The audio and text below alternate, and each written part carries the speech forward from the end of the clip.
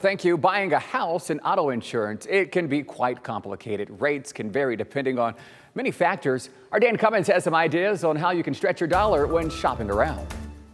If there's one thing I can tell you about really saving on insurance, you have to bundle. Combine your auto insurance with home or renter's insurance.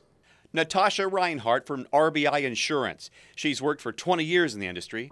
It tends to be a pretty significant savings.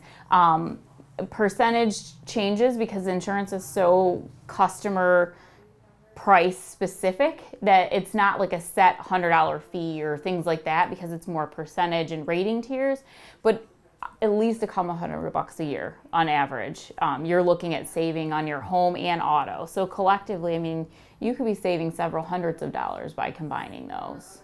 As for homeowners, update your agent with changes in your home. New furnace, air conditioner.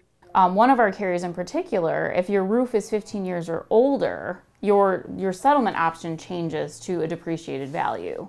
So if the underwriting is notified and they think that it's, you know, a 20-year-old roof and really you replaced it 2 years ago, it could impact your coverage.